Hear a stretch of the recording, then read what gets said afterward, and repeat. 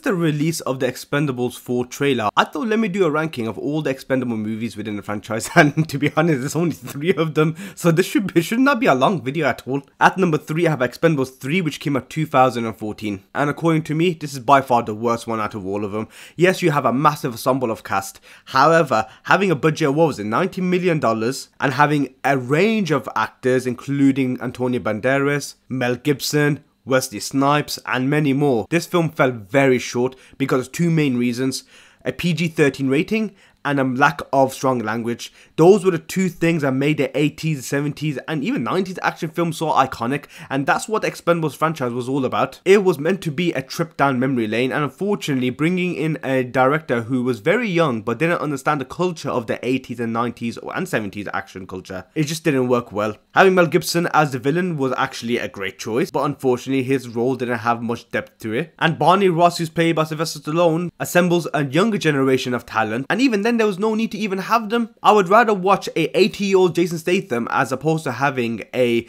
fully fledged prime Ronda Rousey. At number 2, I have Expendables 2, which came out 2012. This film had a budget of $100 million. And the reason why I put it at number 2 and not number 1 is because although it had a very polished look compared to the first one, which was very gritty, strong language, once again, I just love the idea of having strong language in action movies. I don't know why, it's just something personal for me. It had a polished look, great action set pieces. Although I put this in number 2, it's a very close matchup with the first film. The action wasn't chaotic, it was planned, concise, great cast, including Chuck Norris, Jean-Claude Van Damme, and Scott Adkins as the villains. And this movie had fun marketing, which I really enjoyed. And of course, you've got the typical one-liners, which are throwbacks to the original movies that a lot of these star actors used to star in, including Rambo, Terminator, and of course some of the one-liners from Chuck Norris himself. And at number 1, it has to be Expendables 1, which came out 2010, and that had a budget of $80 million. Don't forget, at the time of when it came out, this was revolutionary. This was basically the Avengers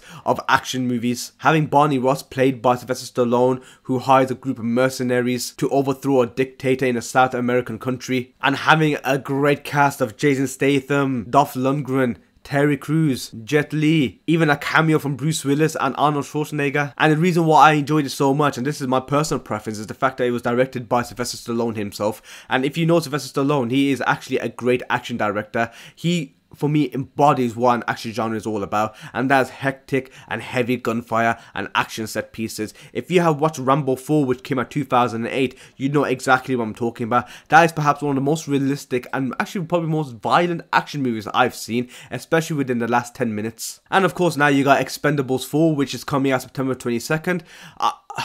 I'm in 2 minds about it. First of all, it is rated R, which I'm really grateful for, and it has strong language, which I'm really grateful for. However, the director himself, who also directed Hidden Strike, which came out this year, starring Jackie Chan and John Cena, and that film had so much CGI and green screen, it fully took me out of the movie. And honestly, if you watch the trailer to Expendables 4, you can kind of see bits of that in the movie. However, I'm really hoping this film delivers. You got Iko Uwais, Tony Jaa, 2 massive action stars from international cinema, which I'm really hoping they land the punches to make this movie epic. But we'll see what happens. When that movie comes out, I'll give another ranking of all the Expendable movies, which is only 4 of them once again, and we'll see where we go from there. What are your ranking for the Expendable movies, and which one is your favourite one, and why?